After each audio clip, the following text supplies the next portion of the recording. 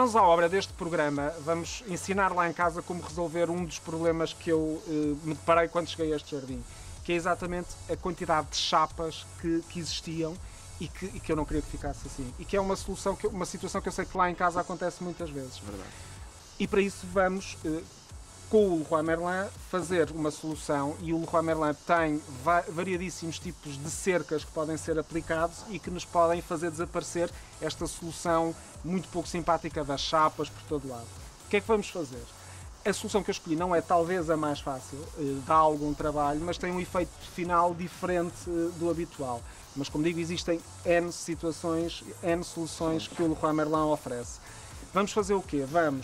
Os muros estão pintados de preto e vamos colocar barrotes na vertical com um espaçamento de 2,20 metros, cerca disso. E qual é a particularidade destes barrotes? É porque eles, depois de aplicados, nós vamos colocar estas réguas que temos atrás de nós.